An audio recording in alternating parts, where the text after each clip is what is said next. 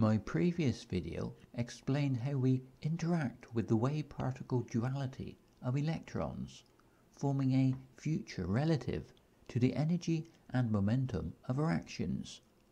Basically, the same process is continuously unfolding all around us. Light interacts with the electrons of atoms with quantum spin representing the uncertainty of everyday life at the most fundamental level. I recommend that you see that video first, because this video explains how the process expands out relative to the atoms, forming structure in our everyday life. As light waves interact with the electron probability cloud of an atom, it forms a photon-electron coupling or dipole moment. This sets the angular momentum of the quantum spin of the electron at a set position in space, at a set moment in time.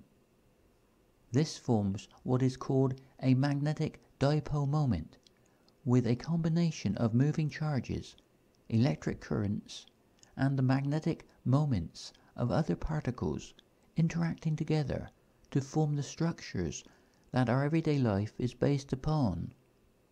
This process of energy exchange forms the potential for one region to align with the atoms in another, forming complexity and diversity.